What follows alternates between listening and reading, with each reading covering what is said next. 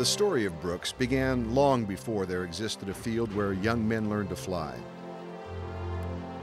The story, like so many others in history, originated with the source for all life on our planet: water. The San Antonio River first attracted the beasts of the field, then native peoples. The flow of civilization to what would become San Antonio followed the river. Well, first and foremost is water.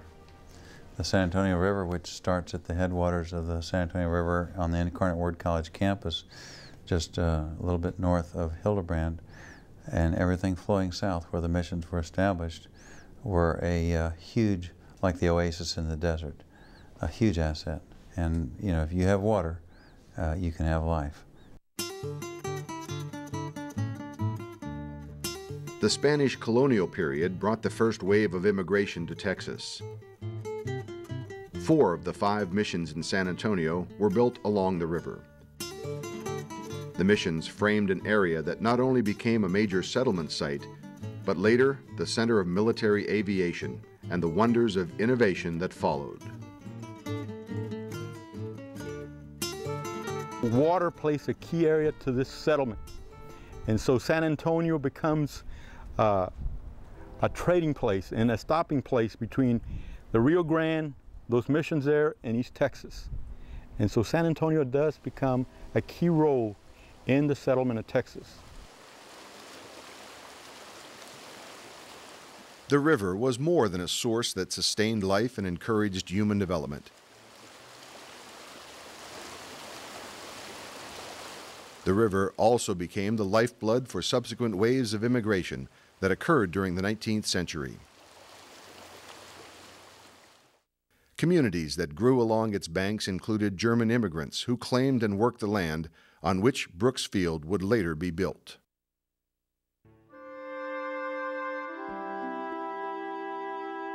The community of Berg's Mill in particular played a pivotal role in the creation and early development of Brooks Field. Located on the western boundary of the area that became a primary flying training base, Berg's Mill was populated by native peoples and European immigrants. Berg's Mill was also home to Rudolph and Eliza Keilman, Prussian immigrants who built the family homestead where the Dairy Queen on Southeast Military Drive is now located.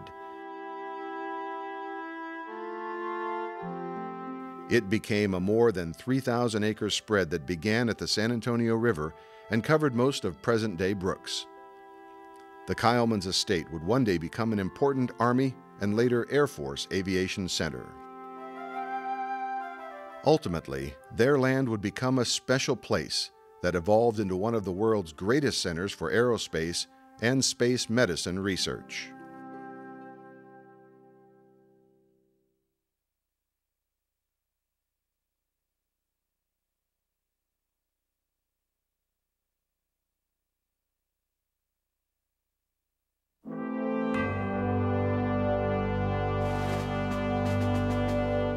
In San Antonio's King William District at 155 Crofton Avenue, another family would play a pivotal role in the story of Brooks.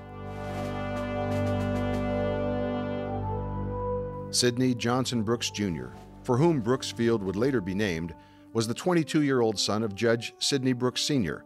and the former Clara Swearingen. World events, however, interrupted the career of this former San Antonio Light newspaper reporter who abruptly ended his law studies at the University of Texas.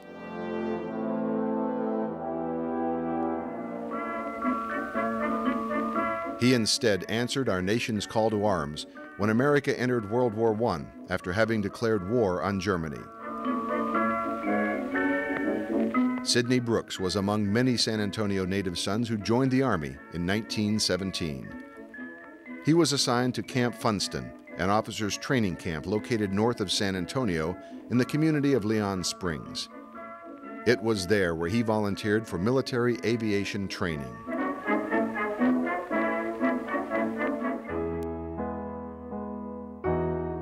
Standing on family honor, Sidney Brooks's commitment to Army aviation training did not waver, despite conflict in his personal and professional life.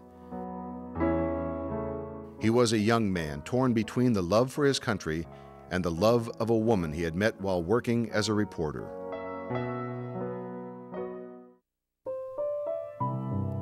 He found his soulmate in Lottie Jean Steele, a debutante who lived in San Antonio's upscale Terrell Hills neighborhood.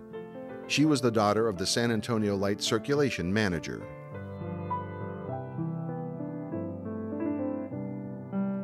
Lottie had already completed finishing school and had been introduced to San Antonio society when she met Sidney. They had fallen in love at first sight. He proposed to her 6 months after they met. They were already engaged when Sidney began officers' training at Leon Springs. They soon learned that they would have precious little time together while he learned to fly at Kelly Field. They decided to wait until after the war was over to get married. Sidney's emotional distress over his separation from Lottie was evident in his last letter to her. I love to write to you, sweetheart, because I can forget for a while the war, and the Army, and the Major, and can think about my dear little girl whom they are keeping me from seeing. Well, never mind, honey. Someday in the distant future, maybe it will take more than armies and wars and generals to separate us.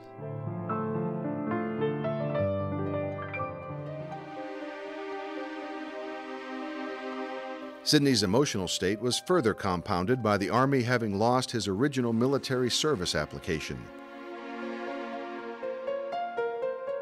He learned about this only a few days before his solo flight at Kelly Field. Because his records were lost, Sidney was forced to retake a rigorous physical examination required of Army aviators. He also had to again submit to an immunization shot. He was administered a typhoid vaccine during the morning of the day of his solo flight. Friends and fellow flying cadets observed that Sidney was stressed out over having had to retake the flight physical and his separation from his fiancée. Sidney had conveyed to his childhood friend Stuart McManus, the Menger Hotel's night manager, that he felt he would not solo successfully. On Tuesday, November 13, 1917, Sidney Brooks climbed into a Curtiss JN-4A aircraft for his solo flight from Kelly Field. He had to successfully complete the 40-mile cross-country flight from Kelly Field to Hondo, Texas and back to earn his wings and commission.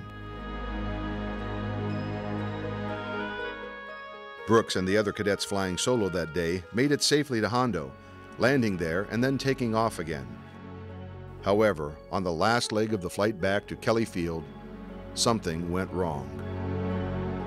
Approaching Kelly Field at an altitude of 2,000 feet, Brooks's plane turned nose down in a moderate dive and crashed at the edge of the field. He was killed instantly. At the moment of impact, around 5 p.m., Lottie Jean Steele was painting in the backyard of her Terrell Hills home. Unaware of what had happened to her fiancé, she later reported having heard Sidney's voice call out to her twice at the precise moment he was killed. The death of her soulmate haunted her for the rest of her life. Sidney Brooks had become the first San Antonian to die in an aviation-related accident during World War I. As a consequence, his was the largest military funeral in the city up to that time. His death had a profound impact on many people. My grandmother's father was Judge Howard Templeton, and Judge Templeton was a law partner of Sidney Brooks's father. So the families saw each other socially. My grandmother was the same age as Sidney Brooks. And when we would come by Brooks, she would often say, she says, oh, she always had an emotional affect to her when she talked about Sidney Brooks. I think she liked it. And she said he was a really sweet boy. He was a really nice boy. and that their families were really broken up when, of course, when he died. She went to the funeral, and she said it was the absolute largest funeral that San Antonio had ever seen at that time. Less than a month after Sidney Brooks' death, his name was honored with a memorial that has lasted nearly a century. On December 5, 1917, Colonel Henry Hap Arnold, serving in the authority of the acting chief signal officer for the Army, sent the following letter to the San Antonio Chamber of Commerce.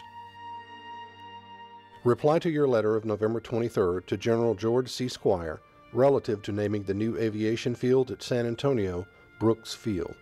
You are informed that this office is only glad to comply with your request, and the new aviation field located near San Antonio will be known hereafter as the Signal Corps Aviation School, Brooks Field, San Antonio, Texas.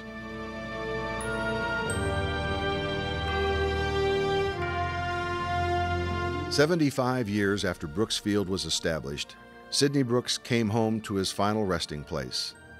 His descendants had agreed to an Air Force request to disinter him from a local cemetery and rebury him behind the Brooks Memorial at Brooks Air Force Base. He rests in peace at a place where Air Force scientists advanced the science of aviation medicine that dramatically improved the survivability of America's military aviators."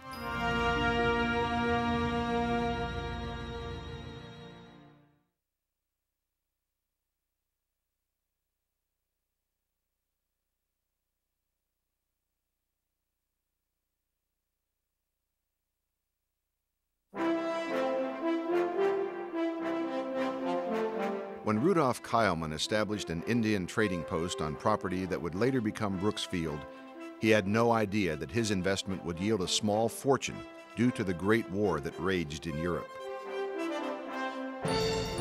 The Army Air Service had known for some time the favorable year-round flying conditions that prevailed in San Antonio. The Army found in the mesquite-choked, rattlesnake-infested land that Keilman owned the ideal site for a new flying field. The San Antonio Chamber of Commerce took the initiative in 1917 to attract the Army to San Antonio's south side by paying Rudolph Keilman $150 an acre. They purchased from him an initial 873 acres, which they leased to the Army. The Army eventually acquired the property and bought more land from Keilman to expand the base.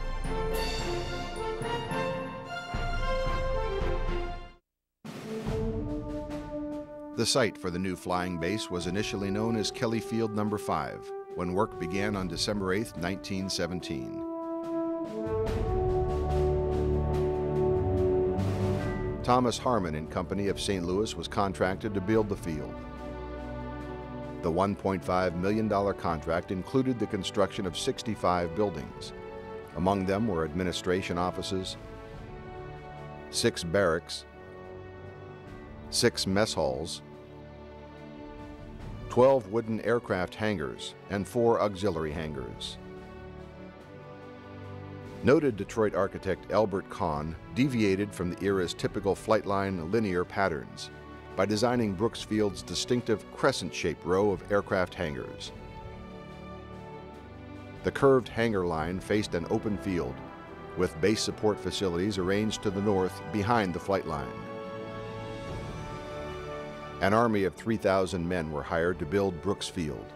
Among them were Coloma Jackson's father and uncle, Thomas and Perry Luker. They heard that they were hiring men to work at Brooks Air Force, building a new one. They were going to call it Brooks.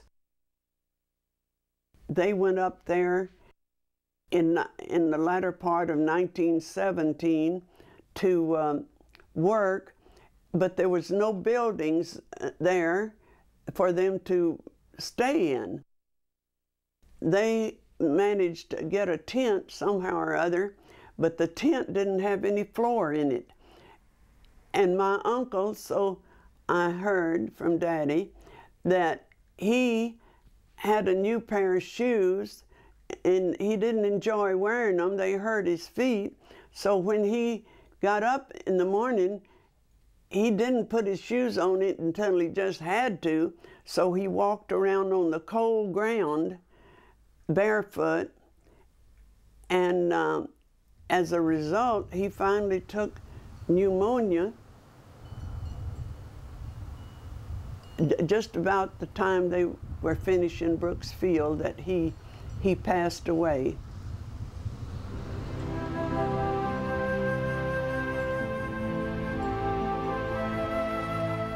I believe maybe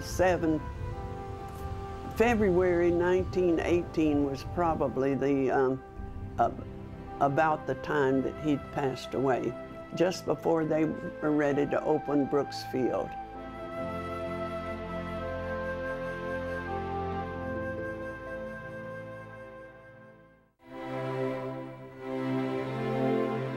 Brooks Field was completed in February 1918. Flight operations began the following month, signaling the dawn of a new era in American military aviation. Renamed Brooks Field, the base earned another moniker, Gosport Field, the unofficial nickname for the system of flying instruction conducted there. From March 1918 to May 1919, the British developed Gosport method for airborne voice communications was used to train Army flying officers as flight instructors. Brooks Field's legacy as a place for aviation and aerospace innovation and development began when it was selected as the first Army flying base in the United States to test the Gosport method.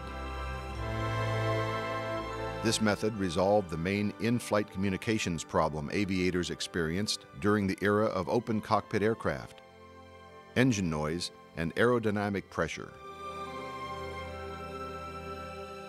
Known as the all-through system for matching instructor with pilot throughout the primary flight training, Gosport featured airplanes fitted with dual controls and speaking tubes. Brooks Field instructors refined Gosport into a system that helped reduce training accidents and increased pilot survival rates. As a result, Gosport was made mandatory at all Army flying fields. Gosport system modifications were a harbinger of things to come at Brooks Field, where aviation technological experimentation later played a major role in enhanced aviator performance and survival.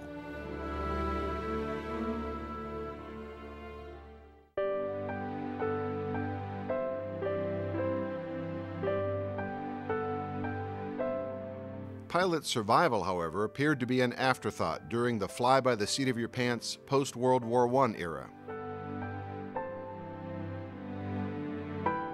Many years before the base became a center for human performance and aviation safety research, Brooks Field was known for its freedom of the skies culture, perpetrated by risky flying experimentation. I never hoped before for such freedom in the way of cross-country trips and stunt flying.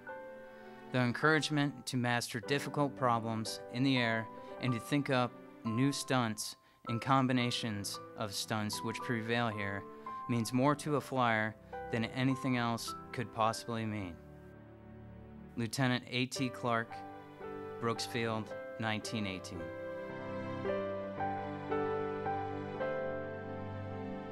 Stunt flying ruled the skies over Brooks Field as young men in their flying machines took liberties with life, limb, and any obstruction that got in their way. Compounding the problem were early flight rules that young pilots sometimes followed. If you see another machine near you, get out of the way.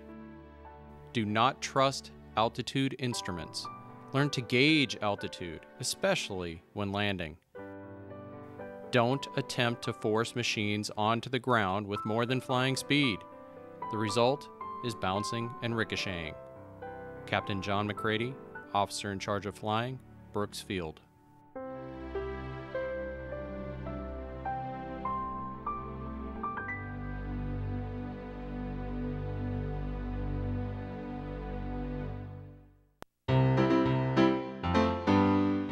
Freedom of the skies took a backseat to the financial freedom that a local entrepreneur enjoyed through a legendary business that was inseparably linked to Brooks Field history. Known to the underbelly of society as Wild Bill Keilman, The former San Antonio cop was the son of Brooks Field's original property owner, Rudolph Keilman.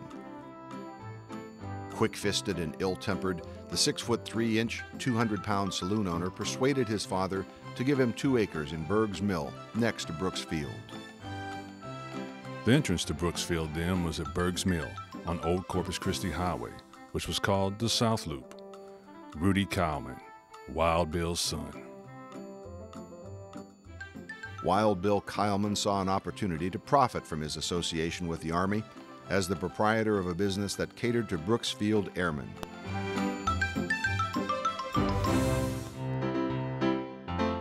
He built across from Brooks Field a huge dance hall and saloon. Torn down after World War I and rebuilt as the Horn Palace, the showplace eventually became the Brooks Field Officers Club.